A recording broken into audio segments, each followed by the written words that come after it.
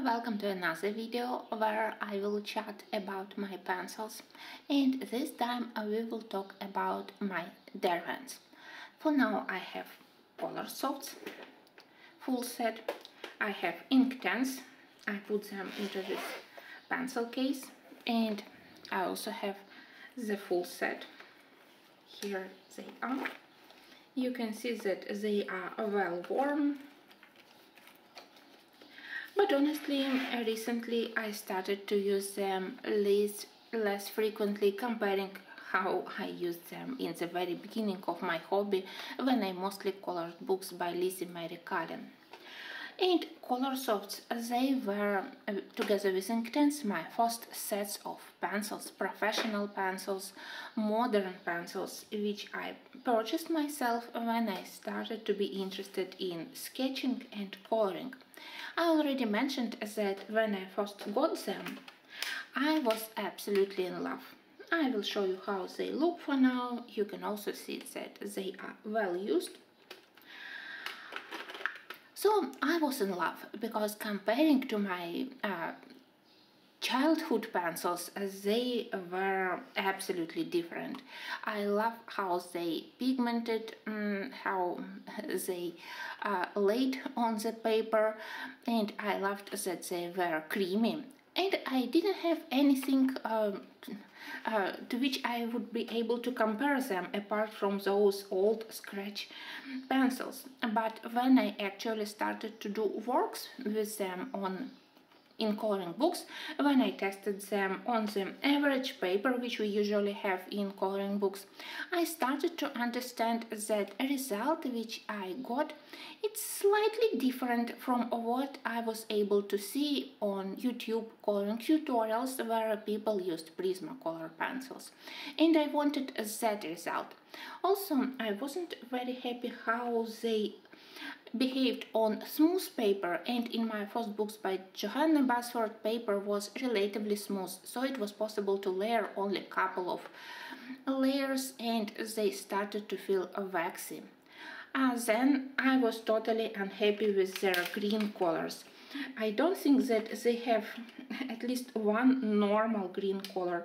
They have something like olive greens or even brown green, but definitely nothing which you can use for the leaves, for the grass, so I had a lot of problems with that. Yeah, they have several very nice colors. In the green range, I love their mint and gray green colors. Of course, not for the leaves, but for some something in this color, or even for the ocean water, they are beautiful and quite unique colors.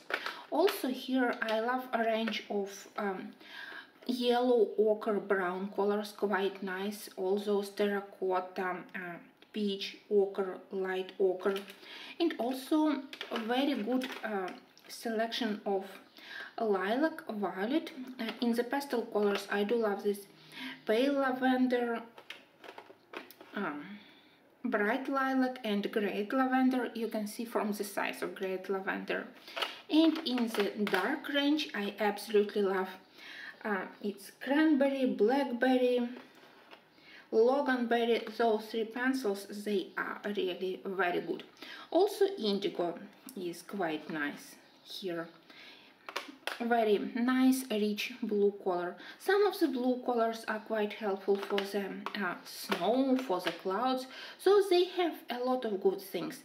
But somehow my first not very successful experience, when I realized that these pencils, they are very demanding to the paper quality. It pushed me to put this set aside for several years. I think that after I purchased my first Prismacolors and then Polychromases, I simply hadn't touched this set for a couple of years. And only now, when I have bigger variety of books printed on various paper, and especially many books printed on very high quality paper, which has nice tools, I started to appreciate this set once more. It's definitely far from my favorite sets, but some of the colors I started to use, especially when I need to use gray colors. Here we have nice grays. One of the few sets when I do love cold gray colors.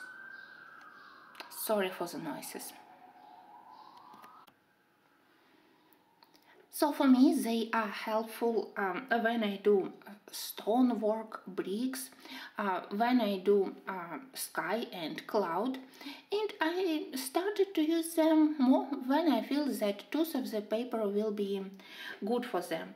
I also surprisingly discovered that they can be used in cellophanic books. You know, those books printed on very thin paper, but somehow if you don't intend to layer much, if you simply need good coverage of the paper, you can also use color softs. I did couple of works where I use them more for the background, not for the smaller details. So step by step I started to use them now more frequently, and from time to time you will see them in my videos. I don't think that I will use them just this set to complete one page. I did several experiments in Creative Heaven, Main Street, and I was not very happy when I used just these pencils for the whole page. Somehow my hand starts to feel more tight when I use these pencils. I still have problems with blending and layering, so I don't recommend this set as a basic one. Just like a secondary, you can still find books where you can use them, but I don't think that relationship between price and quality is normal for these pencils. I don't know why, but maybe it's because they are made in United Kingdom, but now their price in my country, if you purchase them open stock, it's higher comparing to polychromos, and it's ridiculous because they for me are much less precious comparing to polychromos, what those pencils are capable to do in coloring or in drawing, and these pencils. Here you constantly have to think about paper quality. Still, they have those good things, bad things. I definitely don't think that I would be purchasing another set of this one, but if I feel that my great lavender or one of those dark colors, they will be even shorter, then maybe for a couple of colors I will purchase replacements.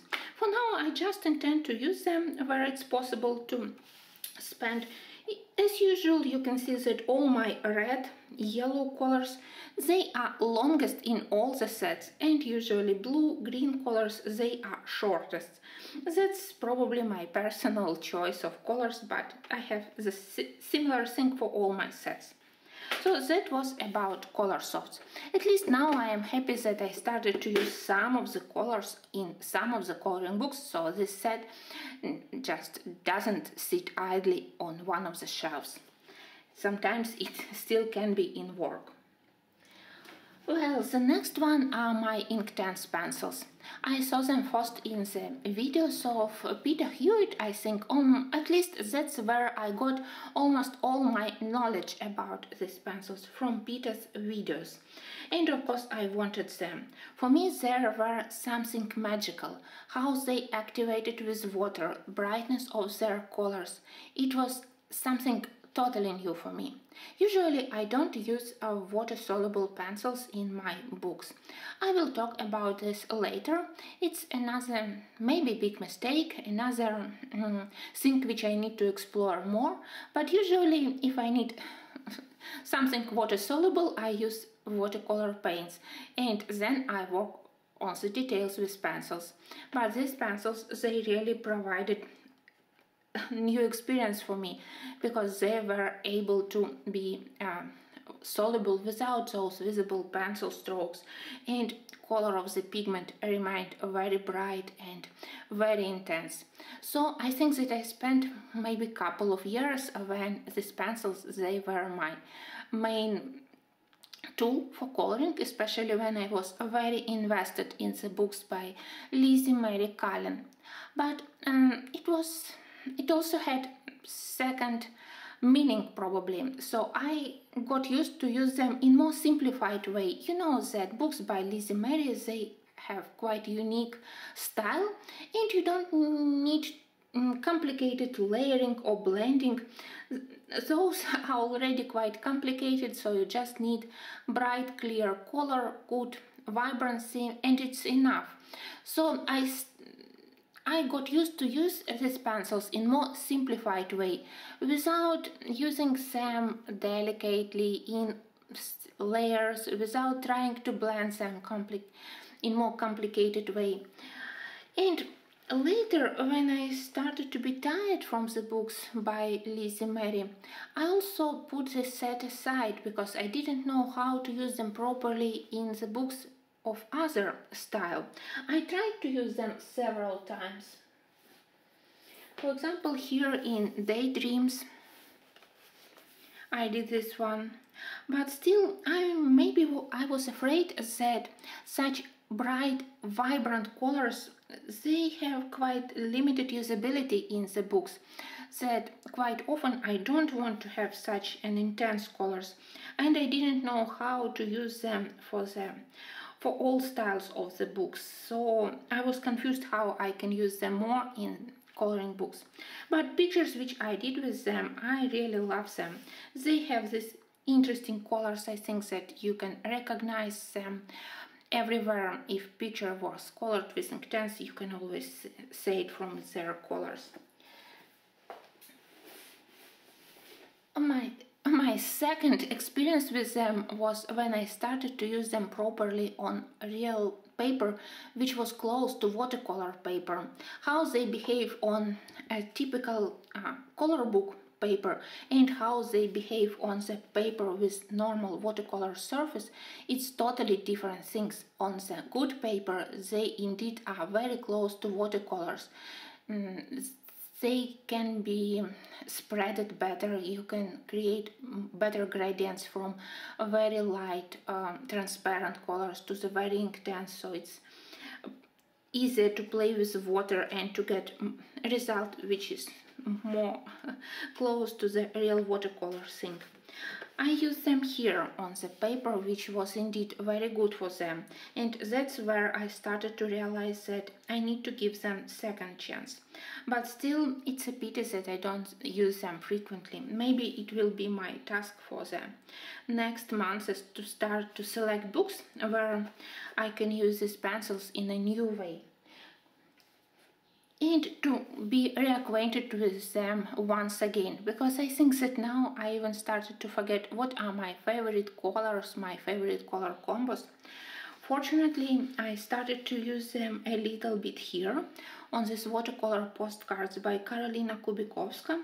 So I think that maybe I will grab my full-size book by Karolina and I will try to use Inktense there. Together with watercolors, they will be perfect for Karolina style and for that paper.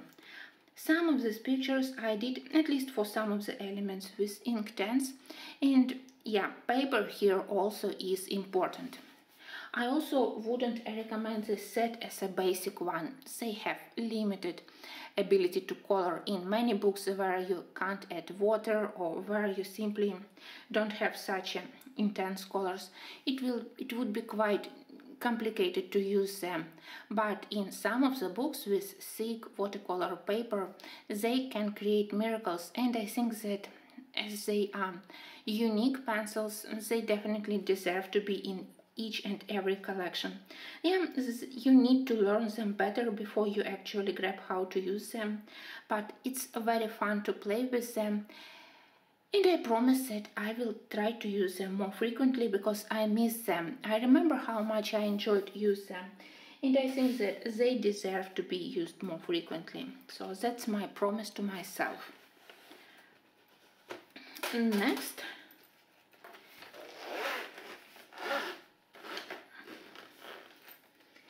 I have another two sets by Derwent. I have graffitins and I have drawings. You can see that they all are in old boxes. Now all these boxes, they have different designs, so they are already for a long time already in my art supplies collection. Well, set on the left I absolutely love. Again, I purchased it almost in the beginning of my hobby, and at the moment I loved how they behave on the paper. I think that I fall in love with them even from the first swatches. How smooth, creamy and soft they are, it's impossible to explain. They are probably the softest pencils I own, and I do love that they are thick with very thick core, very pleasant to put on the paper. But when I got them, I was afraid to color fur and animals. If I colored something, it was like tiny cats and mice in the size of a couple of centimeters, and there I definitely didn't need such pencils. And I was under mistaken impression that with such creaminess, with such softness, it would be impossible to layer them more than a couple of layers. I was sure that paper would be burnished. And also, I was under a huge mistake that with such softness, it would be impossible to do real texture, to draw individual hairs on the fur or feathers. So I didn't know, I didn't understand how the set could be for actual for animals. I use them more for the buildings because they have quite a lot of colors which can be used for the stones, for the sky, for various bricks, terracotta, anything you want to do. Gray colors, ochre colors, sanguine terracotta, muted gray-green colors, a lot of nice things. So I use them mostly for landscapes, and only later, when I finally tested them for doing animals, I realized that despite all their softness, they are very good for layering and for the texture. Even on the terrible paper in Selina Fennec animals, I still was able to use them, and they are absolutely perfect for all the animals. I did longer fur, I did shorter fur. Color range is perfect for all the animals. I also use them on these postcards, so they can be used on various papers from thin to the regular, normal, even watercolor texture paper. I use them here, I use them here, here, and here, I think so. I use them quite frequently when I do need to do animals here.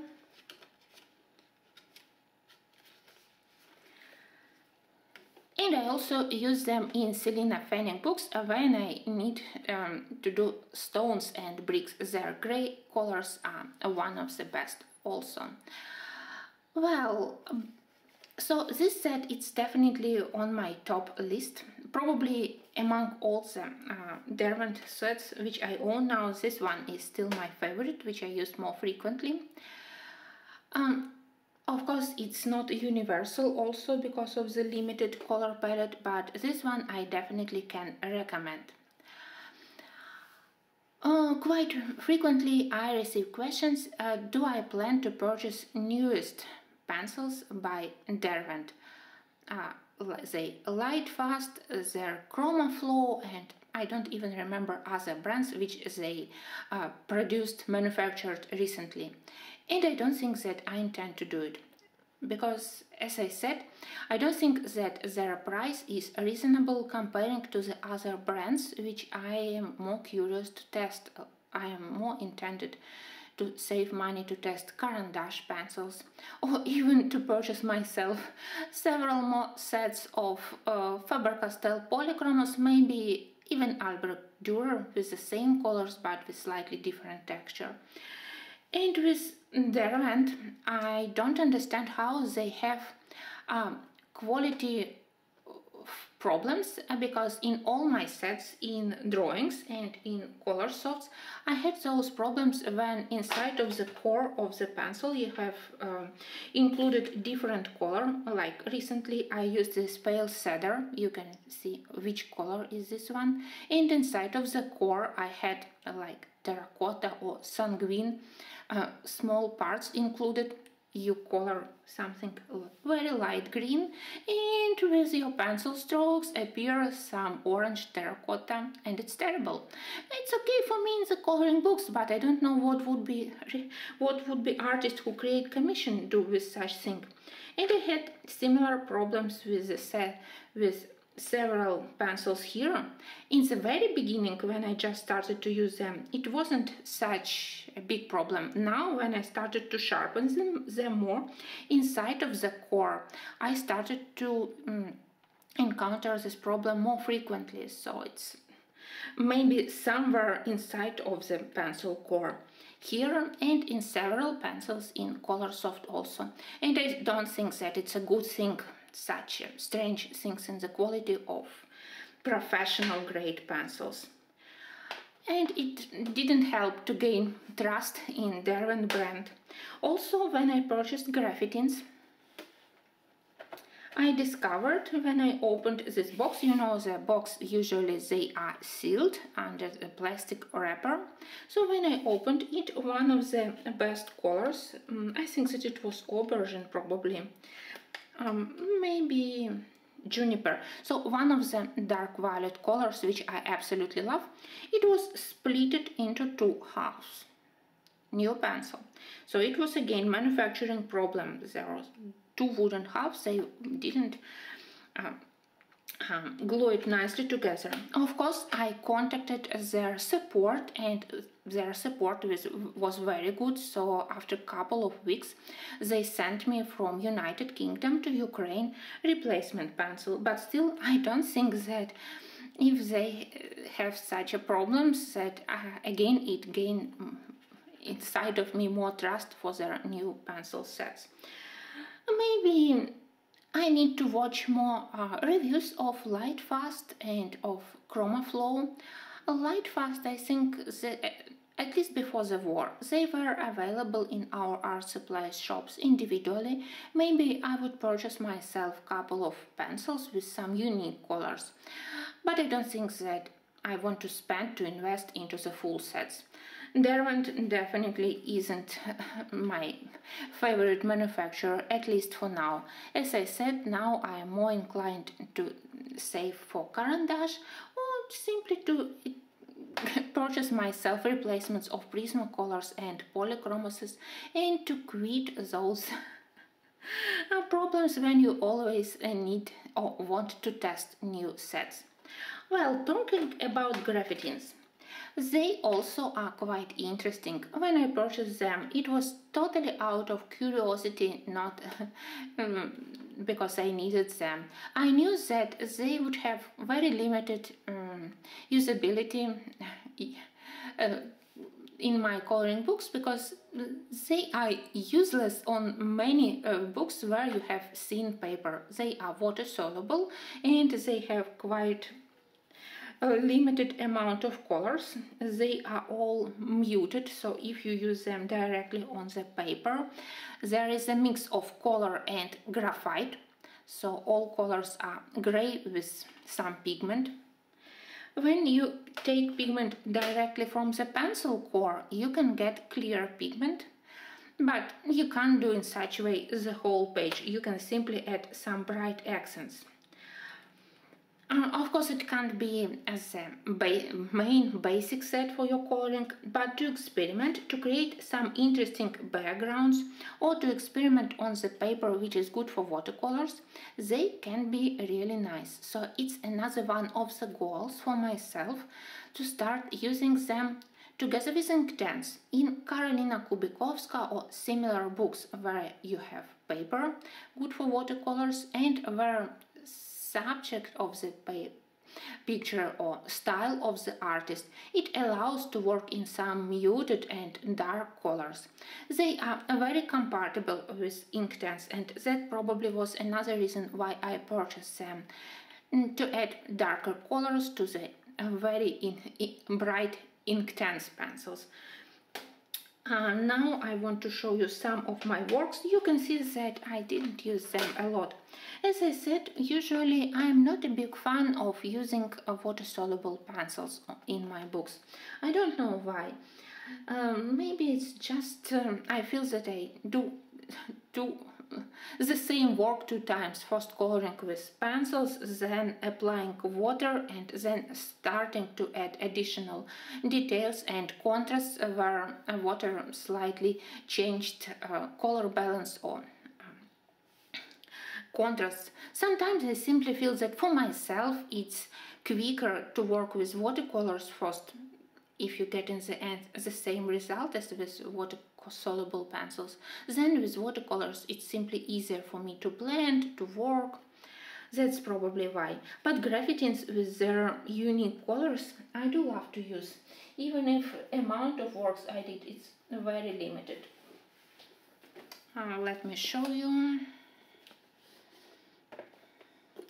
I think that the first work where I tested them for the background, it was in the Seasons by Hannah. Somehow my bookmark had disappeared, but it's here.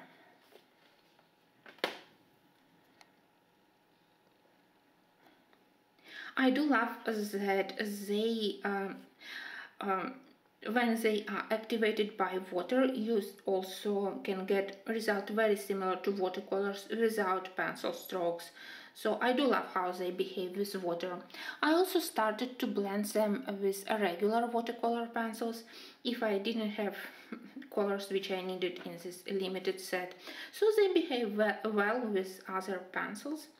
And you can layer them. I usually let the first background layer to dry, and then I start to apply second layer, at least here when I wanted to use darker color near the main image to add some shading near flowers, near frame. So I discovered that actually they can create interesting backgrounds. Second time when I used them, it was in Midnight Masquerade, again by Hannah Carson.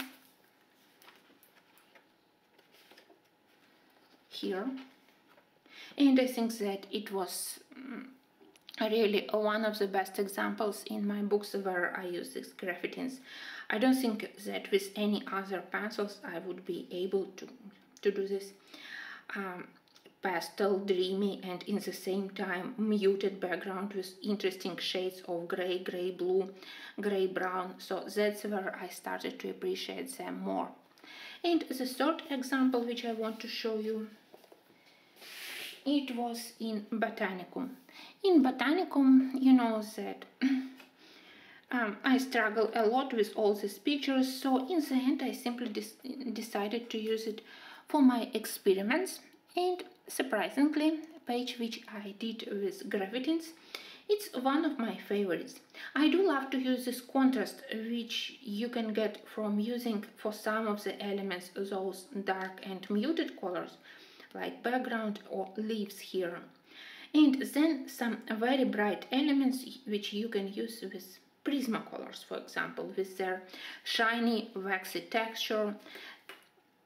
These pencils, they create matte texture together with wax-based pencils. They look quite interesting on the page.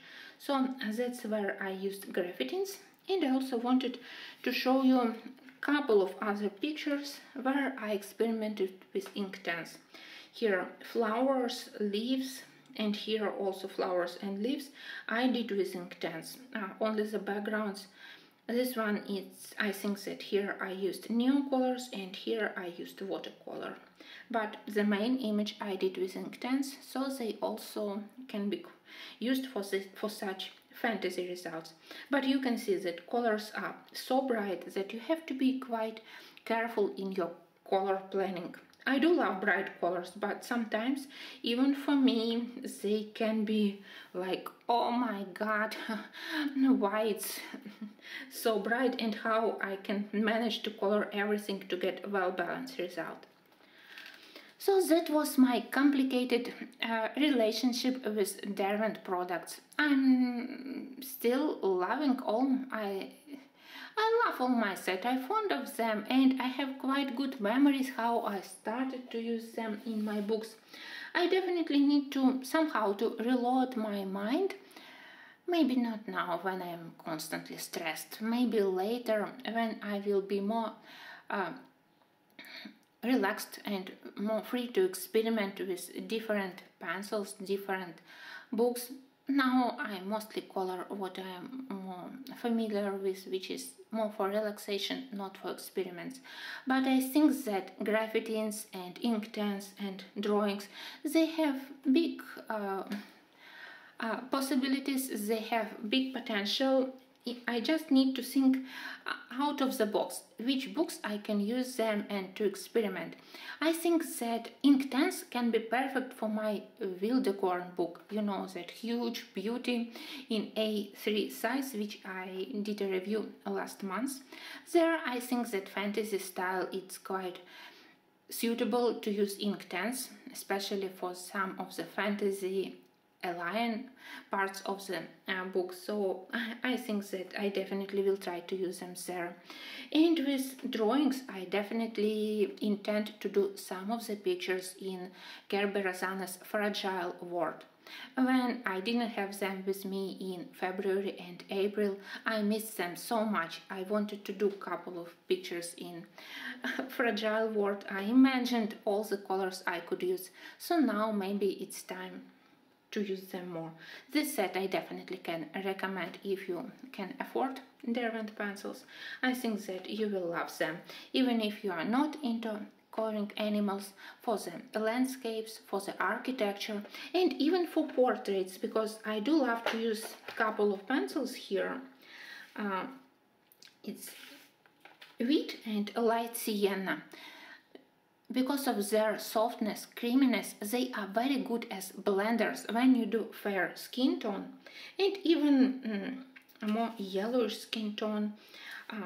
You can also use ochre for darker skin tones. So they work very well as the last step to blend everything, to mask a little bit of visible pencil strokes. So I love to use them to smooth everything. If I don't have with myself my carandash or my blender, then I can use these two pencils, and they always provide a very good finish on the fair skin tone. Well, thank you for listening to the second part, and in the third part we will talk about my maybe less popular budget pencils. I accumulated a lot of them, those Starjoy, those Black Widow, Arteza of course, and even those pencils about which I almost forget, so maybe now I will give them second chance. Again, sorry for the very slow talking. Again, I'm melting here. I hope that after a couple of days we will have better weather with at least some rains. Maybe it will be easier to think and to talk. Thank you, and until my next videos.